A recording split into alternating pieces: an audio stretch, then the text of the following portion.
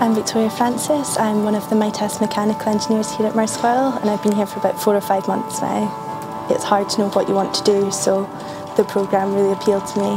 It's a 2-year programme and it offers you 3 8-month placements. You get to work in different departments in different worldwide locations. Initially I'm in the operations department in the mechanical piping team.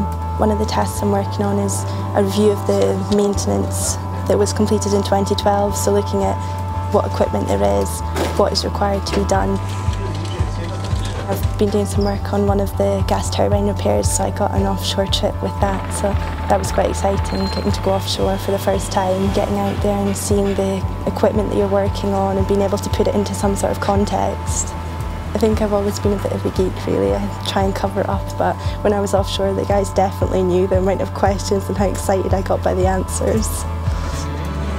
Coming into a new company, it's hard to know what to expect. The MITAS students were all quite similar people. I instantly hit it off with my manager, who's really approachable and easy to get on with.